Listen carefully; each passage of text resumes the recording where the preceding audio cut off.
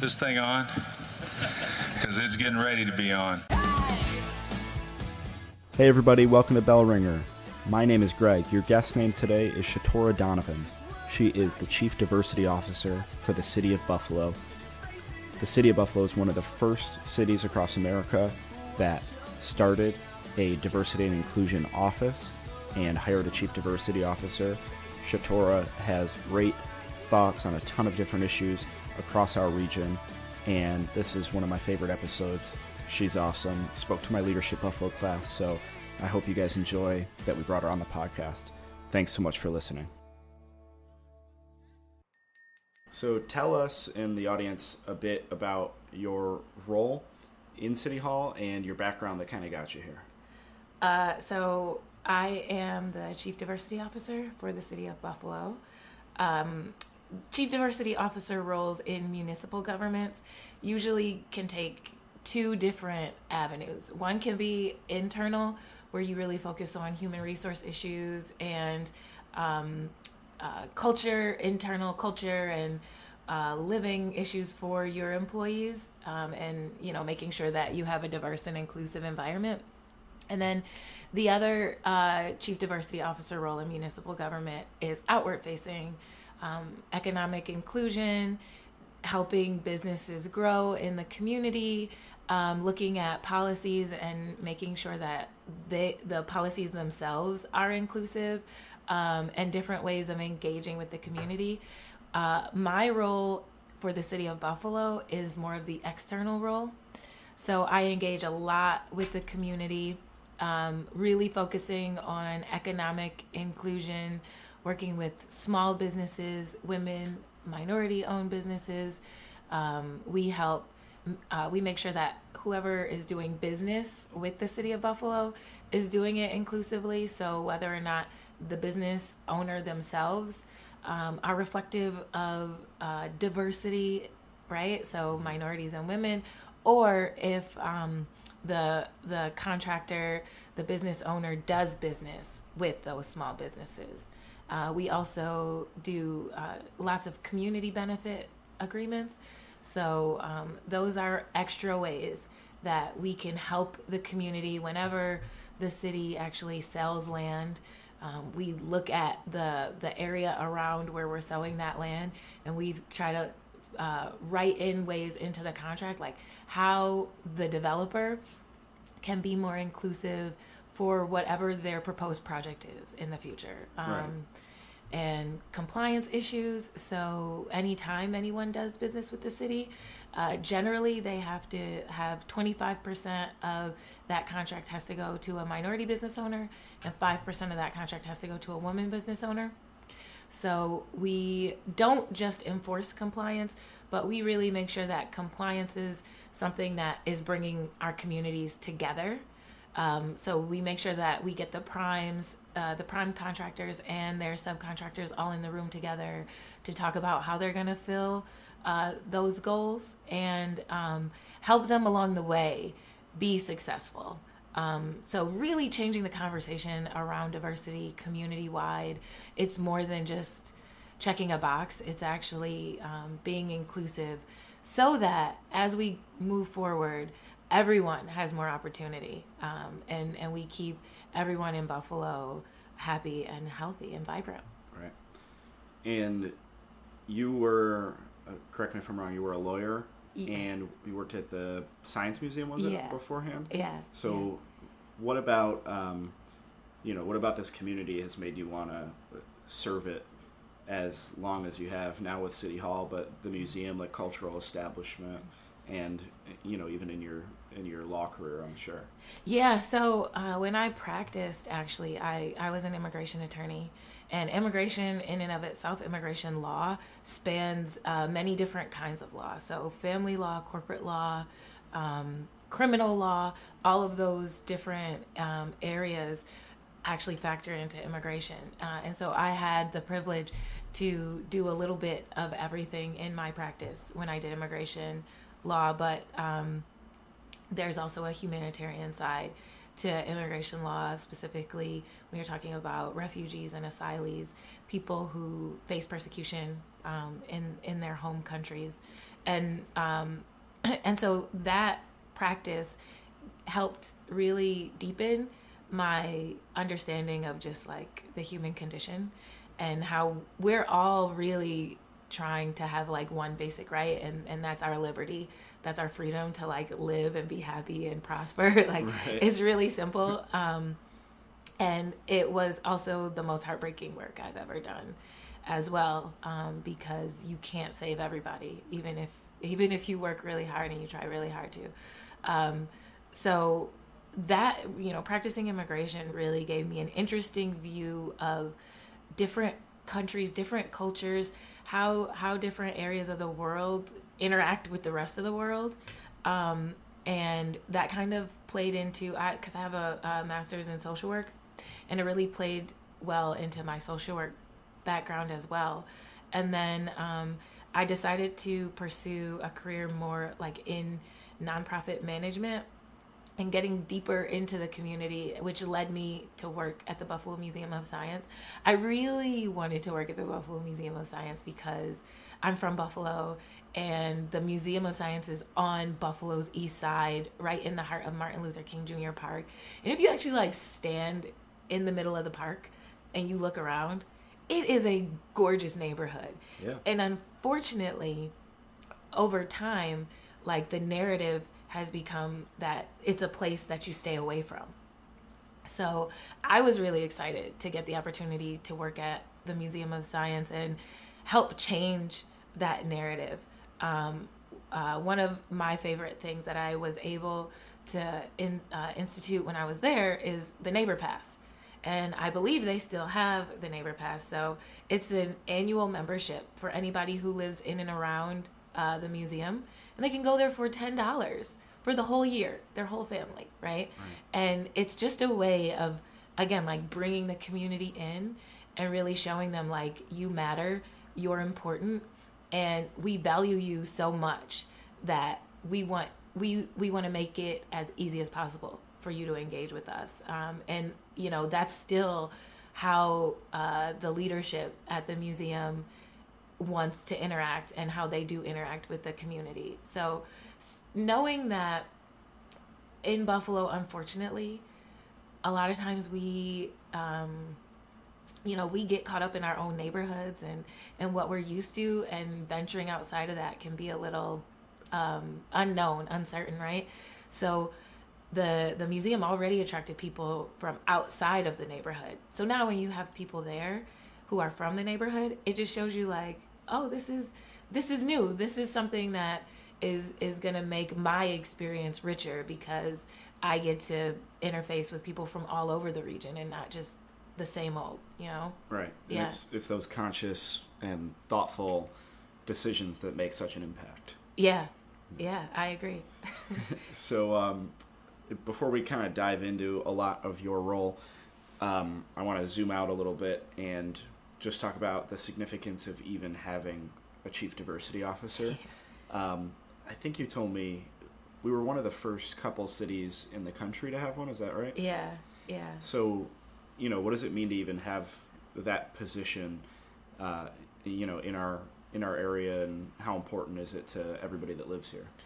So the role of the diversity, the discipline of diversity, equity, and inclusion it's like an emerging, it's an emerging field, but it's kind of always been here at the same time, right?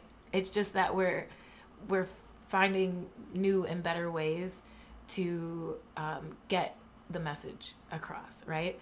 Having a chief diversity officer in Office of Diversity, Opportunity, and Inclusion, having a mayor who champions the opportunity agenda, right? It really shows that government can actually be a catalyst for change. And even though government is big, and because you are transparent in government, you oftentimes work a little slower because you have to be really smart about what you do.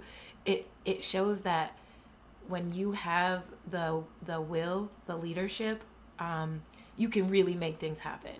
And so it's more than just the title and the office that matters. It's also how the position was shaped. You can really tell that, because I'm not the first chief diversity officer in the city of Buffalo.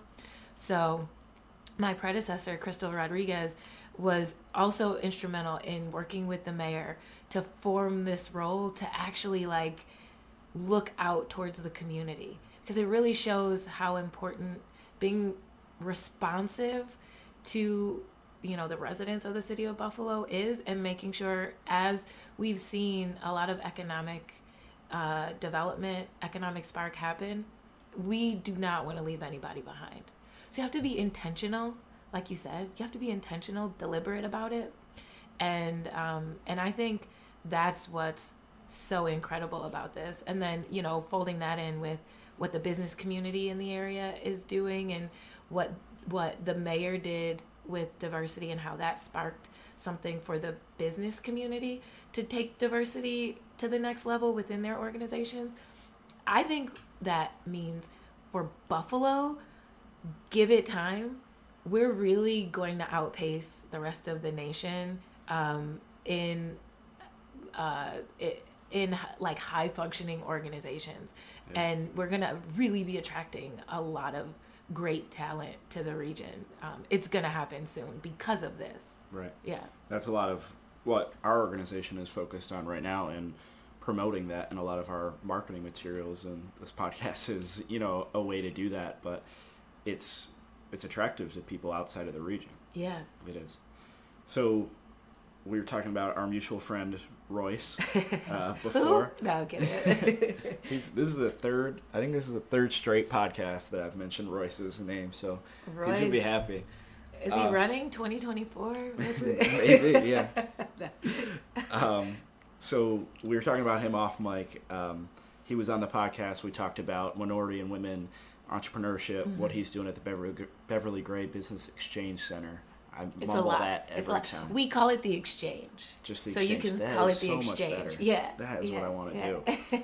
Every single time I mumble it. Even when I type it, I mess it up. It's a lot. I do too. All right. So the exchange.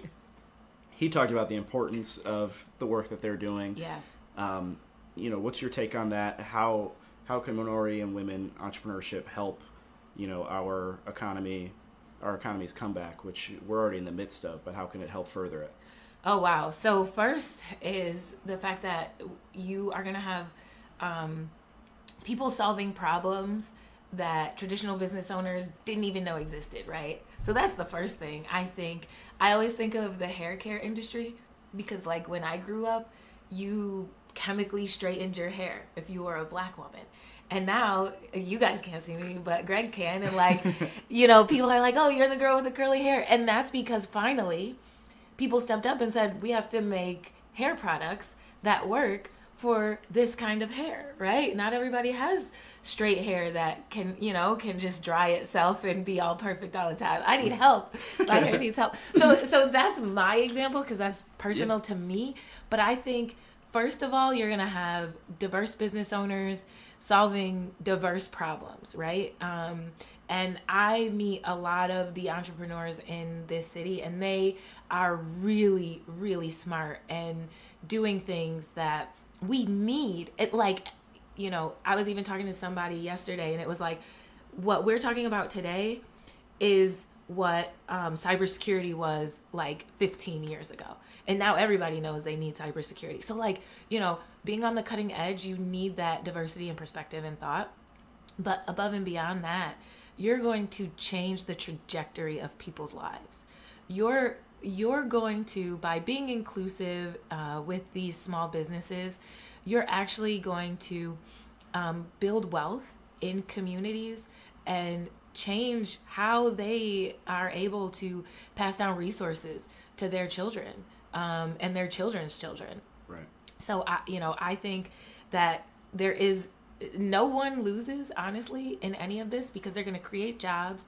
And normally, you know, you're going to hire people who are in your circle, right? So you're going to pull in people and maybe give them chances that they wouldn't have had historically.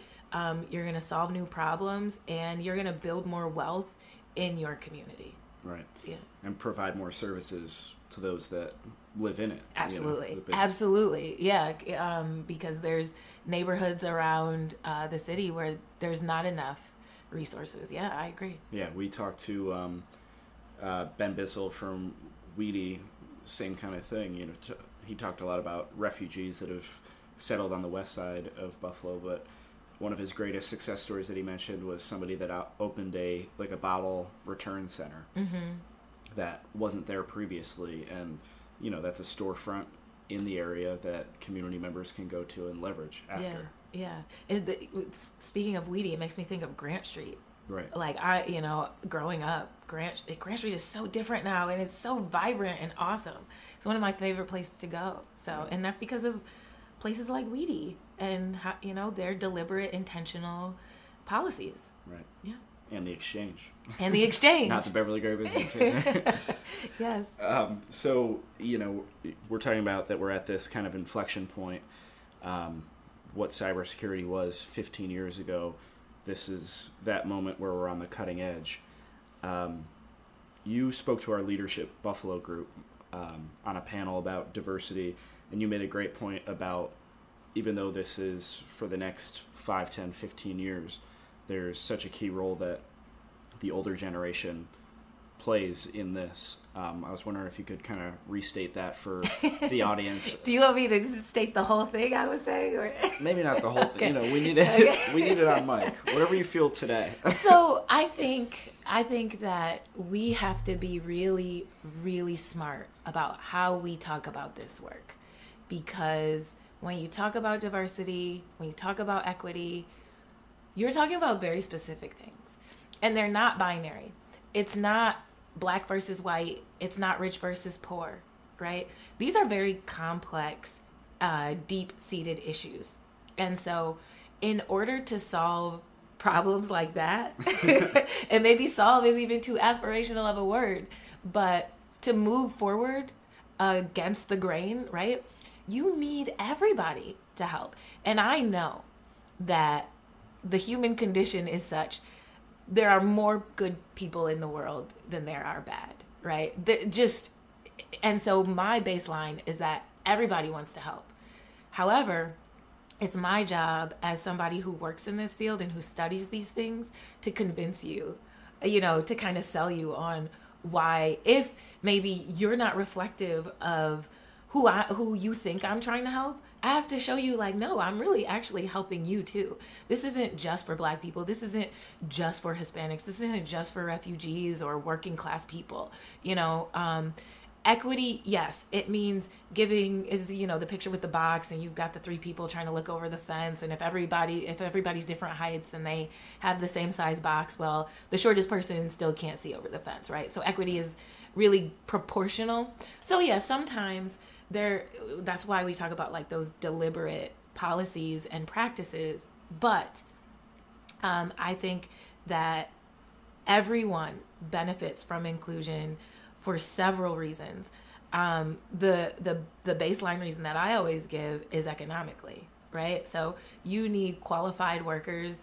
You need more services in your area. You need a happier work environment, work culture. Well, here's the data that shows that when you have a more inclusive work environment, you have happier staff, you have higher returns. All those things work with that. But the other thing too is that this work, talking about equity and inclusion, is not about exclusion. It's not like, okay, well, you're not a woman or you're not Hispanic, so you can't be a part of this conversation. No. Actually, the fact that, and I'll be specific, like because I think the one demographic that feels completely out of the loop of all these conversations are white men, right? Right. And it's like, okay, well, I need, and I'll just talk about myself. A lot of the opportunities that I've gotten, even in my life, are because of white men. Like, so I have my former partner, my former law partner, and my former boss is a white man, but showed me so much grace, was so gracious, showed me so much kindness, and extended opportunities to me that no one else would have. And it had nothing to do with him being white or me being black. It was because he had an opportunity and he saw potential in me, right? Like, to me, it's really that simple. I don't think, I really don't like putting people in boxes, because we're all so complex and different that, like, by reducing people to what you see on the outside really devalues everything else they can bring to the table. So yes, there is a thing called privilege, and men benefit from it, and white men benefit more from it than other men. But we all have levels of privilege that we should be aware of. And I think that making sure that everyone knows that even though, you know, we are at this inflection point where we're talking about diversity and inclusion and equity and all the buzzwords, there is a seat for everyone at the table, and no one should be pushed out. How do you balance all the new development that's going on? You know, we're in economic development, so that's a lot of our focus. How do you balance all this new in the city while making sure that every person remains a part of our renaissance? Ooh. Oh, that's a hard question. And it was something you mentioned in your first answer. That's a goal that you have. You know? Yeah, I think that education, communication is really like the secret sauce to life. A lot of times people get upset or frustrated because they don't know what's going on. And if you are able to communicate effectively for your audience, that's really going to be a game changer. So one way to make sure that everybody is included is to talk to them on their terms. You know, one of my criticisms is when people use too much buzzwords, too much lingo. Like, keep it simple if you really want a message to get across. So I think if we can really figure out how to communicate all of the wonderful things going on around the region and speak directly to those communities, however they need to be communicated with, which is not easy. You're in communication. Right. It is not easy, but I think that will encourage a lot of people to continue to try to be involved and to have their voices heard. One thing that I've often seen when somebody approaches you and they might be like a little defensive or upset, is because they've tried to talk to people before and they're just expecting to get shut down. And so the minute I step back and I let them know, like, no, I want to hear what you have to say, and I'm going to follow up with you, that changes their whole demeanor and their whole perspective. So many communities haven't been spoken to at all. So yeah. So I wanted to end on a optimistic note. What makes you optimistic for the future of Buffalo? A lot. The easy answer is that because I get to sit with people who are leading the city on every level, business, cultural, nonprofit, and government, I see how much everybody cares about the future of Buffalo. And so, you know, like, I see the sausage and it's pretty clean, believe it or not. Like, I have not really come across anybody who doesn't want to make it better. I'm also optimistic because I think just the world is changing, and the people that we are growing in Buffalo, you know, homegrown folks like you and I think that we are really looking forward to working with each other and seeing each other prosper. I think the people in Buffalo,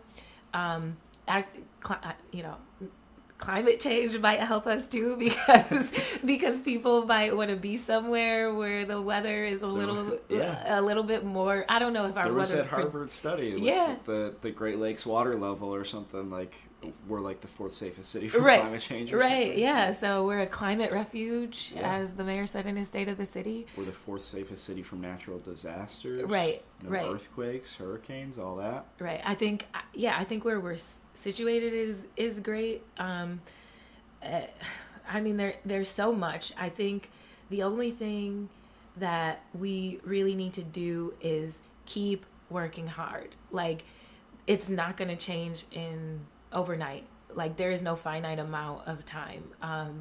I really look at the work I do as not for us, but for the next generation.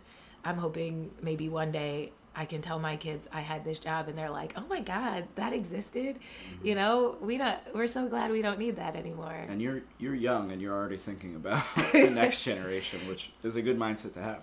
Yeah. That's what you need in when we're at such an early point in this kind of burgeoning, it's weird to call it a field, but yeah, for lack of a better term. It is. Yeah. Do you want an opportunity to plug your podcast? I listened, you and Jamil. Very good. Here's your chance. Here's your moment. This is my moment to plug. Here we go. Okay, so I have a podcast that I co-host with Jamil Cruz. That podcast has nothing to do with my role as Chief Diversity Officer for the City of Buffalo. But it's a passion project of mine that I do on the side because I noticed that there were a lot of issues that are faced in the workplace, and I wanted to elevate the conversation about those issues.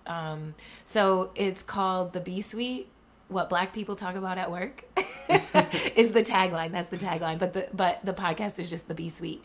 And it's really about, everyday issues that we face. Maybe they're in the workplace, or maybe they're just issues that you might talk about in the workplace. And it's told through young Black professional perspective, really. And so we have a great time. I don't know if you had the chance to listen to it. Did you? Yeah. What'd you think about it? On my walk back from my last meeting, because I knew we were about to record, I was like, I gotta listen to a little bit more. So I thought it was awesome. I bet the Aisha Curry part of that episode with so there's some pop culture too for people listening that are thinking about listening to that podcast, which is a kind of a cool tie-in as well. Yeah, I think pop culture is really important to, I mean, the Black experience and just any experience, really. Pop culture kind of shapes what's happening around you. And then we get deeper into some issues, but we try to keep it light and upbeat, but also productive for how you can be more successful in how you navigate through work. Right. Yeah. Awesome. Well, thank you so much for your time. You've been super gracious. To end, we always do a blizzard round, a couple fast questions. All right. You might have cheated if you listened to Royce's, but we'll see. If you were a flavor of ice cream, what would you be? Salted caramel. Book or TV show that you'd recommend? Big Little Lies on HBO. I want to start that. I was just talking to somebody about that last night. Oh my God. Best actresses ever. And I just girl powered. The actresses are phenomenal. All right. I'm going to start it. Text or phone call? Text. Bills or Sabres? Bills. Hiking or skiing? Hiking. Last question. Chicken wings, drumstick or flat? Drums. Good call. Yeah. Thanks so much for coming on. Thank you. Bell Ringer is a podcast by Invest Buffalo Niagara, the region's privately funded, nonprofit marketing and economic development organization. Please rate this podcast, follow our social media channels, and read our blog at buffaloniagara.org for the best of Buffalo Niagara. Come grow your business with us.